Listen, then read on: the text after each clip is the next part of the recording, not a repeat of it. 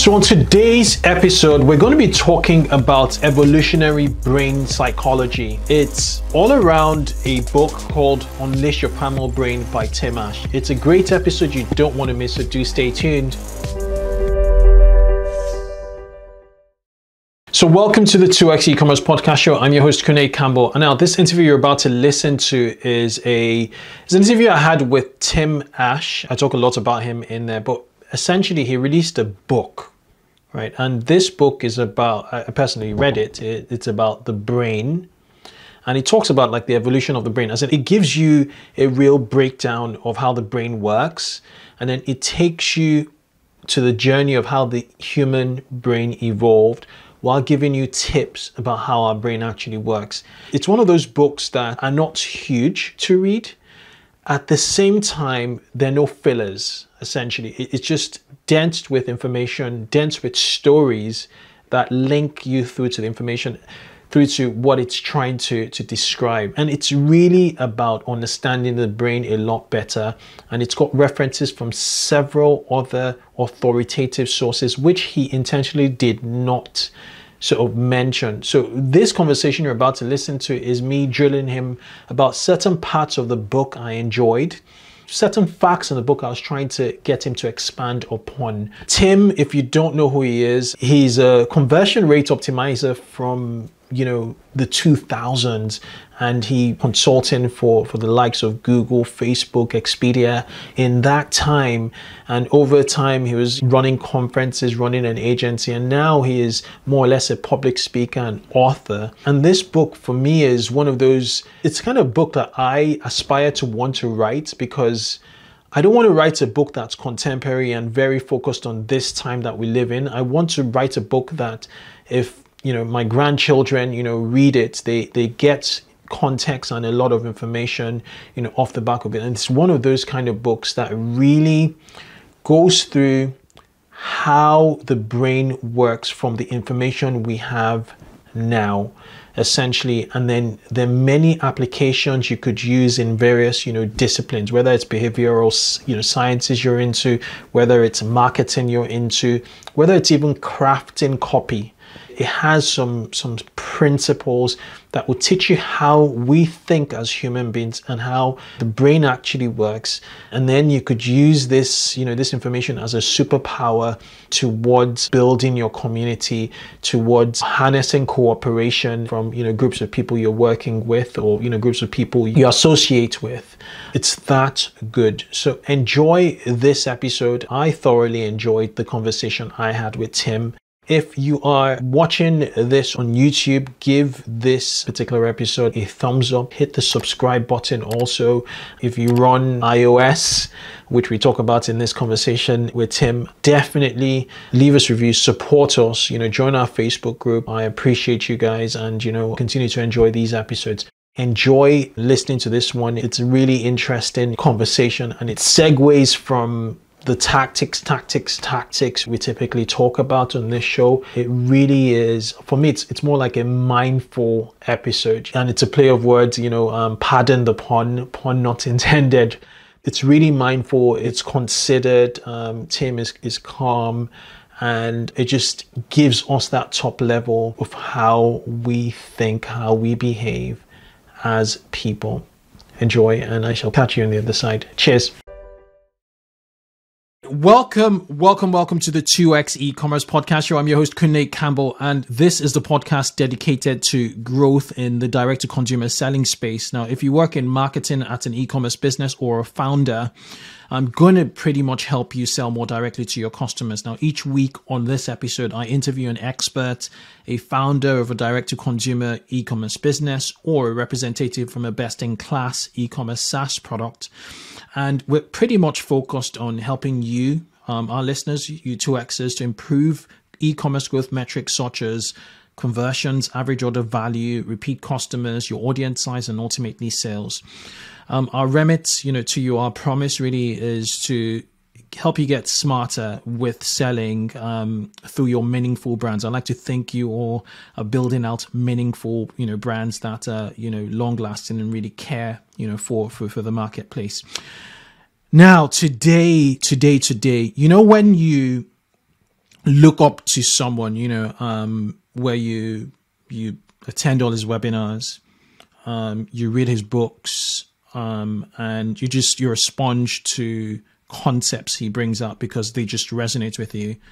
Well, my host today, whose name is Tim Ash, that was my sort of relationship with him from afar back in the late 2000s, when I was kickstarting my digital marketing career. And the reason why it was, back in those days, I was very much involved in like search marketing. And I used to wonder why, like, if I drove traffic to particular websites, why some websites did better than the other. And he came up with a blueprint on landing pages back in the days. And that just, the principles, I think they were like laws of landing page design. I remember attending, several webinars, and every time I applied those principles to the landing page I was building, that at the time I was doing like lead generation, bang on, they just worked. The conversions just improved.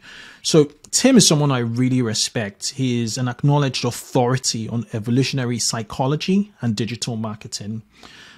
He's a sought after international speaker and a best-selling author for the book we're going to talk about, Unleash Your Primal Brain and Landing Page Optimization. I had a copy of Landing Page Optimization and I gifted it to someone special who was actually upcoming. And Tim has been mentioned in several publications. He's worked with Facebook, American Express, Canon, you get the gist, and Google Expedia. And he's created over $1 billion in value for these companies. There's not much I could say, but just welcome Tim. Welcome, Tim. Oh, thanks, Kunle. It's my pleasure to be with you. Yeah, amazing. Should we do a quick intro? Do you want to do a quick intro? And then we'll move into your book, which I've read. Yeah, well, you've covered it pretty well. I ran a digital optimization agency called SiteTuners. It's now in the capable hands of my business partners. I'm no longer active in it, but we worked with both huge companies and all the way down to nimble startups to improve the effectiveness of their websites. And as you mentioned, I've written a couple of books on landing page optimization. This is the one I think you're referencing. And I ran a conference series called Conversion Conference. It's now called Digital Growth Unleashed in the US and Europe every year. And that was the first conference to focus on conversion rate optimization and making websites more effective. Yeah. So I have a broad background in digital marketing, but the last couple of years I've been focusing on my keynote speaking, solo marketing advisory, created a new LinkedIn learning course on neuromarketing recently, and of course came out this past pandemic year with my new book, Unleash Your Primal Brain. Amazing. You were part of the first wave of conversion rate optimization as we know it today. Your ideas really strengthened the industry and made it what it is today. Now, I read your book, on Unleash, the Primal Brain, and my expectations were kind of like, initially my expectations were like, this is going to be neuromarketing, it's going to be a neuromarketing brain where you're talking about neuroscience and applying it to branding or marketing or conversions. And it completely wasn't that. It was a deeply researched book on how the brain works and how to be a better person. So the final chapters were my favorite. As in it was like a double-edged sword. You could use it to rule the world, or you could use it for good or evil towards the end, especially the parts around like, I think it was the sociology part where that's not how you framed it. I think it was like social circles or something, or social network. Hypersocial. Hypersocial network. Exactly. That I found very, very, very brilliant. But I guess my question is, why did you write the book? It's a timeless book, for that, your grandchildren will read and get it, because it's not in the time. It's not about a hack or it's not specific here. It's a science. It's in a true sense, of it. It's a textbook. At the same time, it's like a hack textbook in a way. Well, I don't want to scare people. I very deliberately wrote it to be in dramatic language, with anecdotes, with stories, with vivid memories that you're going to form from reading the book. So it's not a typical popular science book where there's a bunch of footnotes and tables and citations. Actually, there's absolutely no footnotes in the book, and that was a very conscious choice. So it's really, what I wanted to do was break down the silos between behavioral economics, psychology, neuromarketing. Everyone's got their own perspective on it. And I would just want to say, look, the red thread through all of this, the underlying theme, is evolutionary psychology. So if you want to understand what human beings are, we have to retrace the whole evolutionary arc to see where we picked up different types of behavior. A lot of them we share with very early forms of life, with insects and reptiles. Others are bizarrely and distinctly human, and I cover those, like you say, at the end when I talk about culture or storytelling and things that are unique to human beings. But you have to understand the whole arc in order to do that. And as you mentioned, my goal was to divorce this from strictly digital marketing or conversion rate optimization, which was my specialty. So this book is a bit of a chameleon. If you read it with a business blinders on, then you'll get a lot of value as a marketer, as a salesperson, as a leader. But you can also just as easily read it for personal relationships or self-improvement, because it describes basic human nature. Very cleverly, at that. I found it really, really interesting. You start with the story about the ancestors in the savannah and their thinking, and you link it through to the understanding of the brain. Okay, so the book starts out with a big lie. Could you expand on that, on what you mean by the big lie? Yes. We live, or at least I live, in a largely Western society, and our thought goes all the way back through the Industrial Revolution, the Renaissance, to the ancient Greeks. And there's been a bias for over 2,000 years that basically says, look, what makes us better, quote unquote, than other animals is that we're rational, reasoning beings. And so if only we could tame those wild horses of our emotions, and we could all be like Mr. Spock on the Star Trek movies, then we'd all be better off. And that's a big lie. In fact, the rational brain, quote unquote, the conscious part of the mind, doesn't even make decisions. All of our decisions are emotional. And I mean that literally. You can't decide without emotions. All the conscious brain does is gives us options. But to narrow down that infinite amount of choice down to something actionable, that's the job of emotions. And only the strongest emotions, driven by our strongest survival imperatives, get activated. And so if we think we're kind of rational creatures, we're way off the mark. And my whole purpose with this book is to make you understand your true emotional nature. Okay, so the science, is really about, coming from the premise that we don't know. It's really an observation. It's a principle. It's based on observation, and then we make conclusions off the back of testing and observing.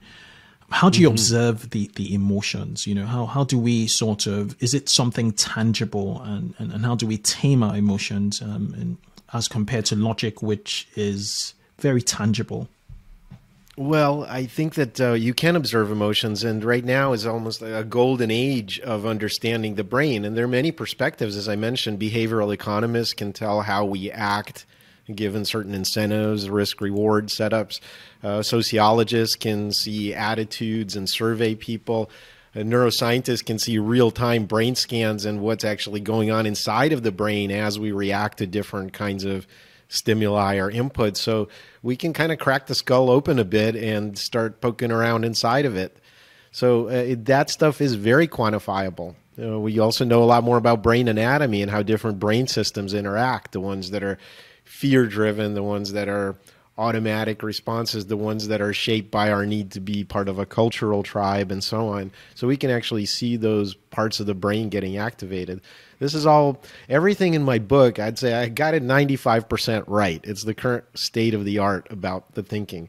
Everything in there, despite the fact that it's not technical, has been validated and researched and studied. Mm-hmm. You also talked about like the four main systems of, you know, the human brain, you know, basic survival, automatic responses, conscious movements and actions, and then social, you know, behavior planning. Do you mind expanding on that? Because it seems very evolutionary, as you alluded to.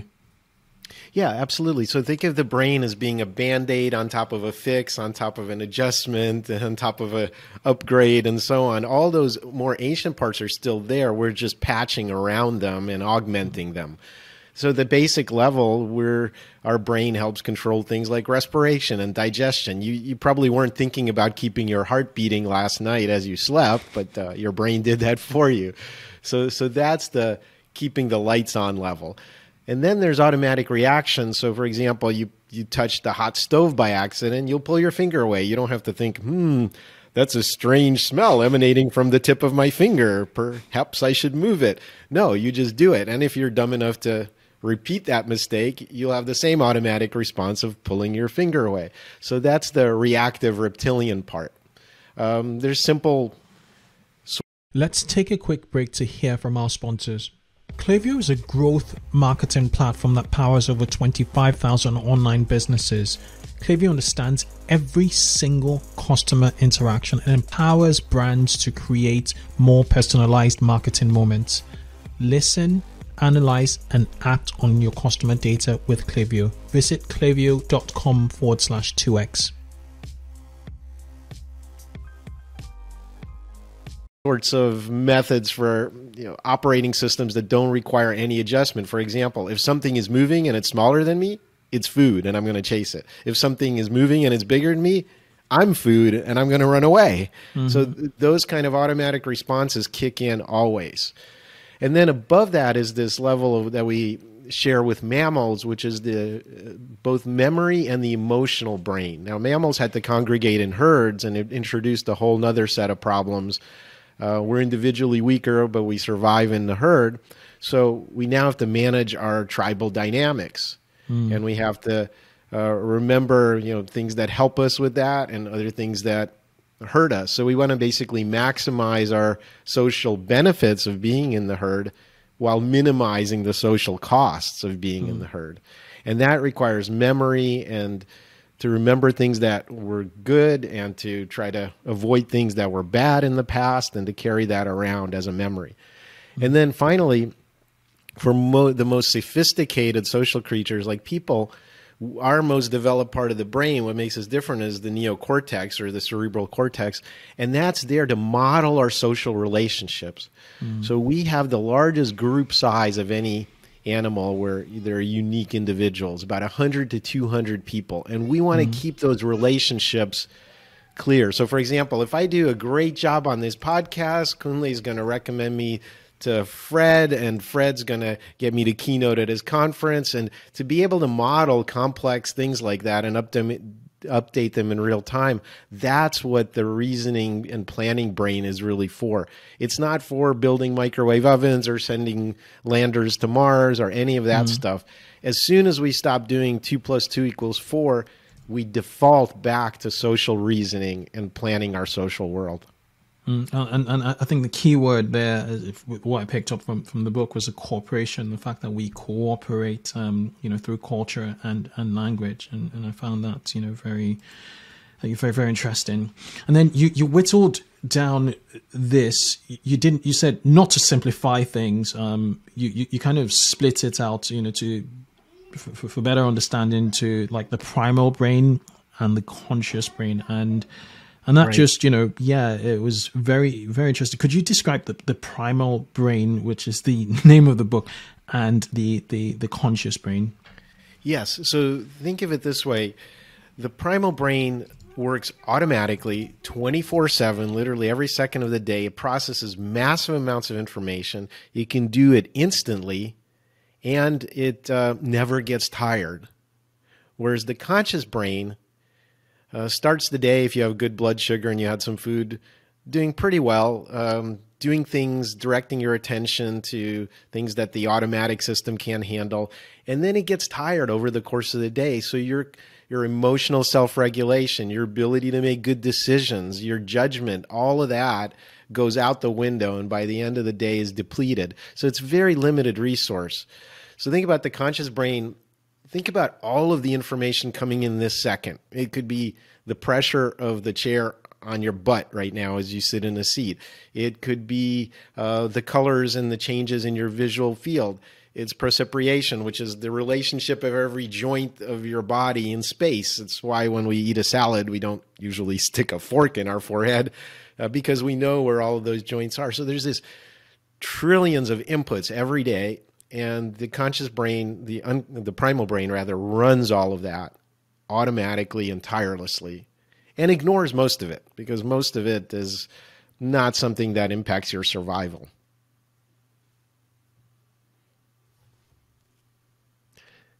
Sorry, I can't hear you, Kunle.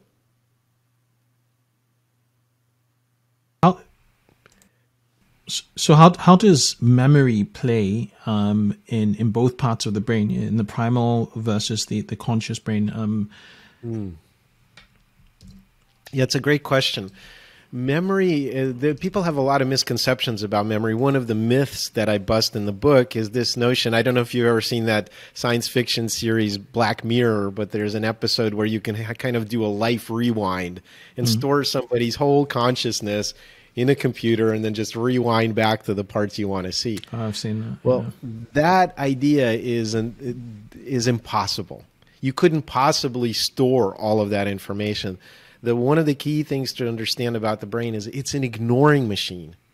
Most things get ignored. They don't even get actively considered. They don't get put into your memory. And then if it's an important memory, you sleep on it, then you have a chance of storing it into kind of longer term memories. But even if something ends up there, over time it's going to fade and it's going to get distorted and it's going to get overlaid with new memories every time you sleep again. So basically there's no such thing as an accurate memory. And most things are just this kind of bizarre, distorted echo of our past. And in order to form strong memories, we need to have stuff that's very salient, that's very vivid, usually multisensory experiences accompanied by strong emotions. That's what makes things cut through and stick in our minds. And that's why that for me, that point you made in terms of like, the combination of experiences, emotive experiences with occurrences to create memory, it kind of brought my marketing mind, into the mix. And I guess my question is, how does brand recall in advertising? We're just going to segue a little bit into marketing and advertising. Sure. How does this play into like brand recall? Because so many brands are vying for the attention of people. So how can marketers use that bit of having a bit of emotion, novelty, and creating a multi-sensory experience in order to form memory in their advertising, especially when it's predominantly digital. How do you deliver that multi-sensory, and who do you think is doing it really well? Well, I don't know that anybody can deliver that or everybody can deliver that. If you want to start with a brand, I think that goes much more to our social natures and our tribal allegiances. For example, you might be, I don't know, what kind of phone do you have? Do you have an iPhone? iOS, iPhone, yeah. Okay, yeah, well, I have a Samsung, because I like to get work done. And I just started a civil war, right? All of your listeners that are Apple loyalists are going, oh, that guy's so full of crap. I hate him. Apple's the best, even though they have fewer features, even though they're coming out with stuff later than Samsung, even though they're actually removing features and calling that an improvement, and so on. So we could argue on the objective stuff, but you can't argue with people that are religious zealots, like people that own iPhones are. And I'm just half joking about that, but you have to have a strong loyalty to your brand. You have to stand for something. And by definition, that means excluding others. So if in order for a brand to be strong, it has to be specialized. It has to resonate for a small group of people. And it's hard to resonate for everybody on the planet. So if you're telling me your product or service, well, it's wonderful and it can be used by all 8 billion people on the planet right now, that's not a brand. There are very few mass market brands, Coca-Cola and Sony and Apple, things like that. But really, for most of the businesses we're talking about, you need to find your tribe, understand what values they have, and only then can you tailor your messages and your products and your business model towards that. Most marketers do it backwards. They just say, we built a product, you get out the megaphone and scream about it to anyone who's willing to listen. And that's why brand messages don't land. You don't even understand who you're talking to. You haven't even picked an audience. Yeah. And I guess with repetition, so the more you've invested time and, emotion, time into using a brand or being part of a brand, the harder it is to stop using the brand or to leave the brand. Essentially, it gets reinforced more or less.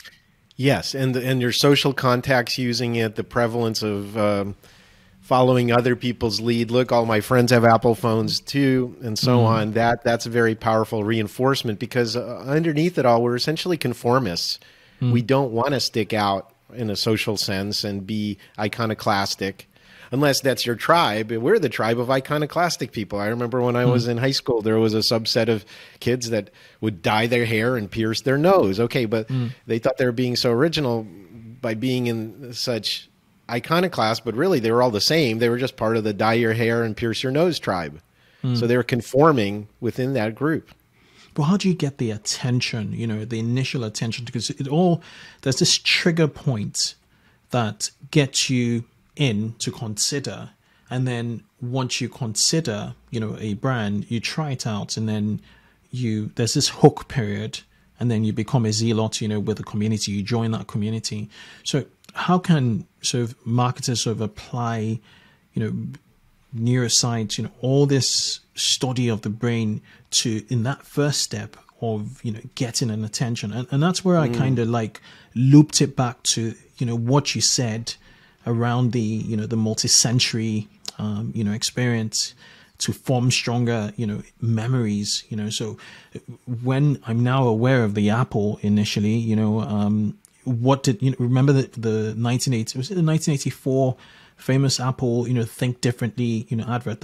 That was a success in itself. It was one advert that got so much attention, obviously over the Super Bowl, and got a lot of people to really think about Apple as the alternative to whatever was in the market at the time.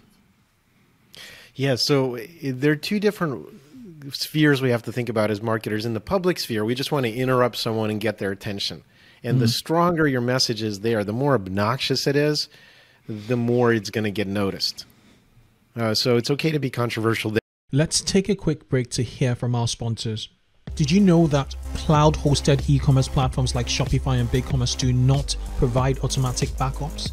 Rewind steps in to protect Shopify and BigCommerce stores with automatic backups. Rewind is trusted by over 25,000 stores. Install Rewind and get to test it for free over 7 days. And to extend the 7-day trial to 30 days, head over to rewind.io, their website, and mention 2x eCommerce. There. Well, I have a problem because, as I mentioned, I worked with websites a lot and making them more effective, that marketers continue to use those tactics once you land on their website. Now, to me, that's very counterproductive because you should be very deliberate with your attention control on your own website, and it should have a Zen-like stillness out of which the calls to action naturally arise. And you should carefully design your visual hierarchy and not bugger it up with a bunch of distractions. So out there where you're competing for my attention and to interrupt me, that's okay to use outlandish tactics and very strong, shocking stuff. Once you get them to your website, you have their undivided attention, so stop distracting them. That's also an important principle. Funnel down makes a lot of sense. Okay, let's talk about the bits of your book around the hypersocial. For me that was really, really interesting in the sense of what distinguishes humans essentially from other animals from a social standpoint. What are the key pillars? Yeah, that's a great question. If you think about human beings, we've spread out literally to every nook and corner of this planet. And when you typically think about other animals that occupy wide ecological ranges, they adapt to them. I'll use the squirrel as an example. There are squirrels that weigh a few grams. There are squirrels that weigh a few kilograms, literally 1,000 times larger. There are ones that have wings to fly between trees. There are others that hibernate in the desert heat underground in little burrows. So there's some that have rotating ankles so that they can run headfirst down trees, and others that don't. So there are all these physical adaptations to their environment. Human beings are essentially physically the same. The smallest pygmies are about 1.50 m. The tallest people in the world, the Dutch on average, the men are about 1.83 m. That's not a huge difference. So you can have different skin colors, eye colors, features, but really our adaptation was not physical. We placed one giant bet on spreading culture. The bet was that we could learn more from our surrounding culture and tribe than we could ever recreate in a lifetime of trying to do it ourselves. And that cumulative knowledge has, of course, gotten us to where we are, for better or for worse is another discussion. But the need to learn from others around us, to transmit knowledge and culture to others, is at the very basic core of our nature. We're very cooperative and we're kind of self-domesticating. We need to cooperate with others and fit in and conform. There's culture. So what defines a culture? And the reason I'm asking is you have villages or small ethnic groups of say tens of thousands, and then you have huge empires, more or less, the ethos of an empire. What is right? And this is not a black and white question. What is optimal from all of your research for humans to thrive? Do we thrive better in smaller groups? If you look at where we picked up all of our evolutionary baggage, if you will, or what the environment we evolved for, until the last 10,000 years ago and the climate becoming a bit more stable and we developed agriculture, we were nomadic. So our tribe was, like I mentioned, maybe 100 to 200 people at most. And most of them were close relations. If you're in the tribe, Kunle, your relationship was some ambiguous cousin, nephew, uncle, father to everybody else in that group. So they shared a lot of your genes. And so that tribal survival was very important. And even when you talk about villages, well, that's already a settled life after the agricultural revolution. 10,000 is a huge number.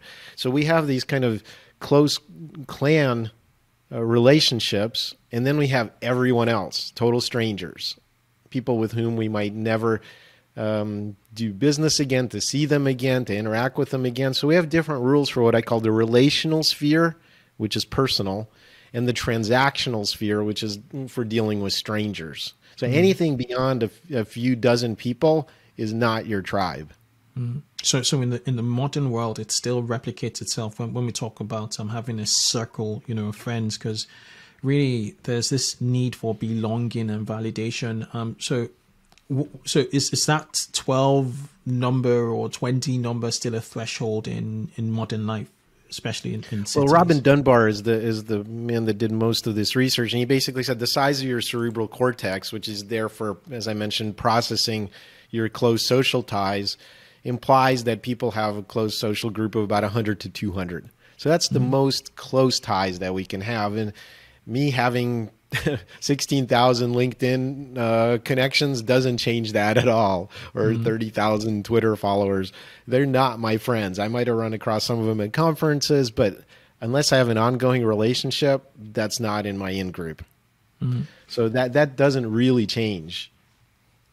So what drives humans to want to evangelize, their culture, whatever subculture they're in? Yeah, that's a great question. If you look at our past, they're independent animals like crocodiles that do very well on their own. And if you look at the evolution of mammals, they're individually weaker, but by herding together into groups, they became stronger. Humans, because of culture, have taken that to the ultimate extreme. If you look at the history of human beings, it's really one group against another. And so the real question was, are you a good member of my group? Are you going to get with the program? Are you going to follow what I say? Is there going to be high group cohesion, loyalty, and so on? Those are the most important things from a cultural level. So if you climb up on the mast of a tall sailing ship and you say, Tim, I think the world is kind of round because on the horizon I can see a bit of a curve, and everybody else on the ship says the world is flat and we're going to sail off the edge of it, you know what we'd do to you? We'd throw you off that freaking mast. Yeah. Because you're not getting with the program. You're gumming up the works. You're putting sand in the gears, whatever you want to call it. So the need to spread the tribal belief system without alteration and very quickly and to conform is really strong in us. And we see this in politics where we sort ourselves into echo chambers and bubbles and repeat the same things. So that's a very strong inherent human need to spread the culture of the surrounding people. So who you surround yourself with is the biggest determiner of what you do. The safety of the herd. Yeah. And then you also talk about like ownership, that basically, ownership is, over possession is linked to uncertainty of the future, because back in the days when we're nomads, you had to be agile, you had to be on your feet, and there's so much you could carry around. In today's world where pretty much almost everybody's settled down, what are your views on possession and consumerism in that sense? How do we fit it in, and do you think there's a place for minimalism in that respect? Well, this is you bring up a great point. So again, our evolutionary past was nomadic. It wasn't agrarian. We weren't settled. And so if you think about it, here you are, part of your tribe. If you had a sharp rock to cut things with, you'd probably only carry one in the group because you can always pass it around. Mm-hmm. So only the most important survival items were carried: food, water, clothing, weapons, your children, because they were pretty helpless and had to be carried for a long time. And anything you carried had to help you survive. And even carrying another extra sharp rock and having two of them in the group, that was a tough decision because, yeah, it might be more efficient to have two of the tools, but maybe you go around the bend and there's a whole field of sharp rocks and you don't need to carry it. Or maybe you go into a desert full of sand and you never see a sharp rock again in your life. So these were life and death decisions. So anything we owned, we valued a lot. And now that we are settled, we have houses, with closets, we have car trunks, we have garages, we have storage units. There's no practical limit. And so our evolutionary past is kind of misfiring and we keep acquiring stuff. A lot of people collect things, for example, or just store a bunch of crap in their storage unit that they could much more easily and cheaply buy if they ever needed it again instead of paying those storage fees. But that's, again, a misfiring of our ownership instincts. And as marketers, we can take advantage of that. Anything that gives me a sense of ownership or control or to customize, to try something. When you buy a new car, the first thing they do is say, hey, get in, take it for a test drive. Exactly. It's because you're trying it on for size. And what would it be like to own this? And that's what those kind of marketing tactics are taking advantage of. So we feed into that appetite of for ownership, and the more you get people, and ownership, it could be control, customization, even a false choice. So there's experiments that say, if I sold you a raffle ticket for $1, but I just handed it to you, versus letting you pick it out of a fan of raffle tickets, if I asked you to sell that back later, you'd want more if you got to pick the one out of the fan, because you somehow think that by picking it, you have more of a chance of winning or something. It's that illusion of control. We see the same thing, for example, with lotteries, where you get to pick your own numbers. Yeah. I mean, the lottery's random, but you picking your birth date as your lottery number somehow makes you valued more and more likely to play the lottery. And this probably just as a segue, just the randomness of, occurrences of things happening. And we tend to be hardwired to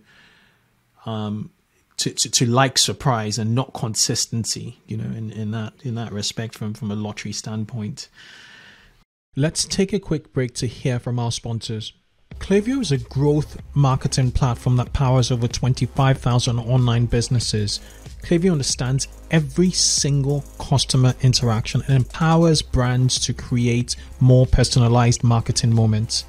Listen, analyze, and act on your customer data with Klaviyo. Visit klaviyo.com/2x. Right. Yeah, so I think that one of the things that our brain tries to do is create a mental model of the world to help us survive. And that implies a certain kind of causality. When I see the certain kind of plants growing, I'm probably closer to a water source. So if I go in that direction, I'll find the river. Those kind of causal things help me survive. So we always try to put causality on the world. And where that really misfires is where it truly is random, which is why people get addicted to gambling. We're trying to, in our minds, find the pattern of the gambling, and there is none. So we keep putting money in and losing it. So that's definitely something that people take advantage of it. But we don't do well with truly random things because our minds try to create, even if it's a false relationship, some kind of causality or explanation of it. Yeah, and the interesting thing is it's just a segment of us that are like hugely affected by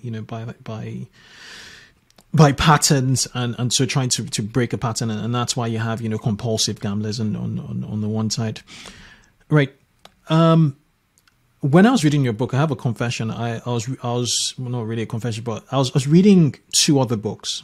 One was I think it was Alchemy by Rory Sutherland.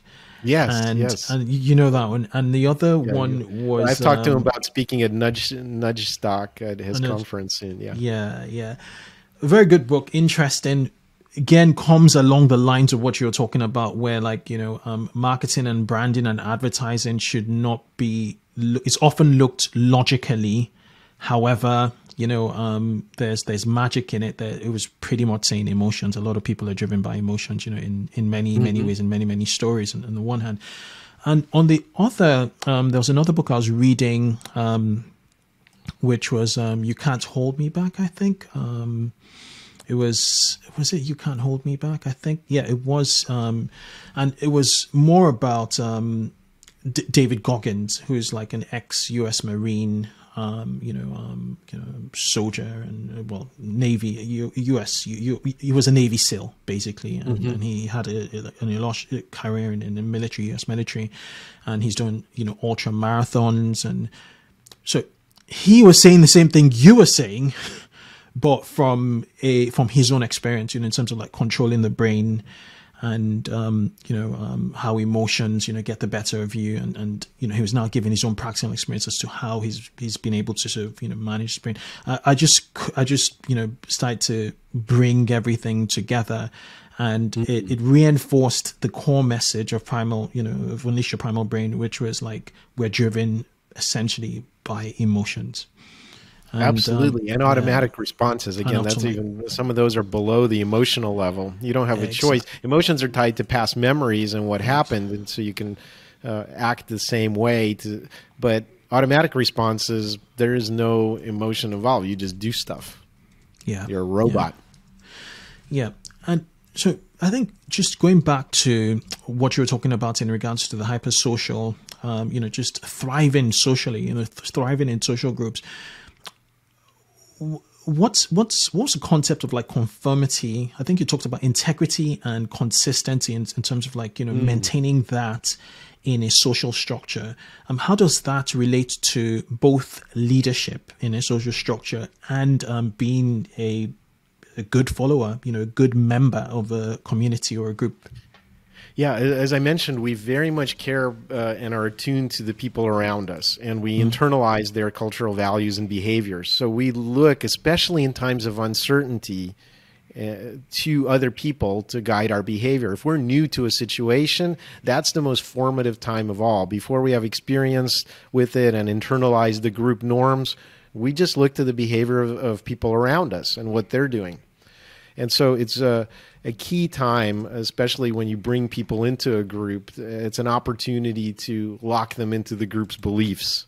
And we are essentially self-censoring animals as well. We assume the world is governed by some kind of social rules. We may not even understand what they are, but we assume they exist. And we also sanction people around us for not following rules. So the sanctions can take on this escalating scale of gossiping about people, denying them economic opportunities or mating opportunities. In the more extreme cases, it could be social censure, throwing them out of the group, excommunicating them, or even killing them if the offense is bad enough. So we're very much enforcers of social rules, and we're self-critical. We look inside of ourselves and say, I need to behave a certain way, even without people watching. So those are very strong pulls to conform. Okay, so what is the takeaway for marketers, listening to this in terms of building a community? I think community building is pretty much the new marketing, isn't it? It's the only way to sort of sustain the longevity of loyalty with your brand now in 2021 and moving forward. So what learnings from neuroscience, from your work, can marketers take away towards building that what you just said? Well, the broad mass market brands, again, they're very hard to build. They're very expensive to build. You probably can't displace Coca-Cola or Apple or some of these companies or Marlboro for an addictive cigarette brand, but because they're so established. Most of us don't have those kind of businesses. So if anything, I say go in the opposite direction. Don't go for the broad market. Go for intimate knowledge of a bunch of micro segments. You have to understand your audience. That's where it begins and ends. Once you know who your audience is, understand their values, understand the cultural stories they tell, what they care about, and only then can you design the right messaging to speak to them. So there's no such thing in my mind as a mass market. The smart play is to have a bunch of little micro markets that aggregate together into a larger business. But you should be talking to me in my language so it resonates for me as a member of that group. Absolutely. So speaking of Coca-Cola, in the US, there's a brand called Hint Water, and in the UK there's another brand called Dash Water.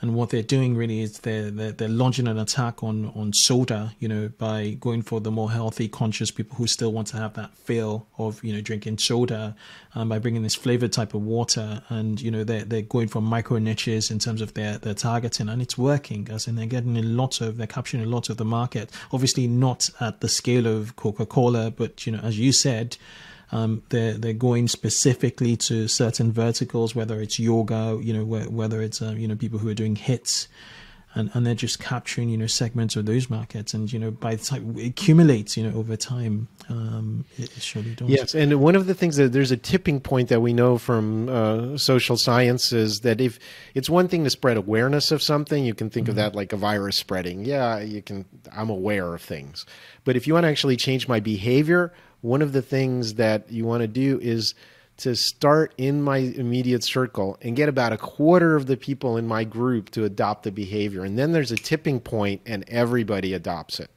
Below that 25% adoption, it looks like nothing's happening and it's just you're beating your head against the wall.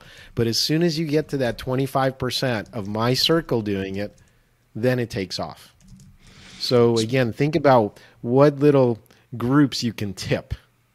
How do you get people doing it, badging it, talking about it publicly, and so on? So this is not influencer marketing, because influencers... That's what I was going to ask. Yeah, this is the difference. So influencers are an example of that kind of weak contagion of just information spread. So they can make someone aware of something. but they're not going to be the ones that adopt new behaviors because they have so much social reputation to protect that it'd be stupid for them to go out on a limb and to take a risky position. They're going to be kind of late adopters, and then they'll help evangelize it, but they're not going to be the people that get you to change the behavior in the first place. So what are the cues, the psychological cues, or what are the cues in general to get that feeling that 25% of this group of people, have undertaken this habit or doing this thing? Would that be in terms of reviews? How does it play out in a very digital world? Well, for example, there are badges that you could put around your social media photos. I have one right now that says, when it's my turn, I'm getting the vaccine. So I'm publicly saying that and standing for it. And if you can get a lot of people to spread that behavior, that was actually, I was asked to put that particular thing on by Kelly Peters, who runs a behavioral economics consultancy, and she's trying to get people to adopt vaccines, and it's a great move. So it's an example like that. So you badging of various kinds, signs. Politically, there are lawn signs of people that are willing to stand for something, for one side or another. So the cheapest thing you can do politically is to go around to literally every house that you think will do it and give them a lawn sign. And all of a sudden, there's all this public badging for your position, and there's a certain momentum and inevitability to it. And so on your website, I guess you'd also want to make people aware of, how adoption is growing with numbers and photos and on social media also. Yeah. So for example, if you've probably seen these signs when you take your dog for a walk, a lot of people on their lawns say, "Don't poop here," or something like that. Yes. But that's the wrong message, because what you want to say is most people don't poop on our lawn. That's the right message. So again, you want to take advantage of social proof of a lot of people doing it, of that being the default behavior.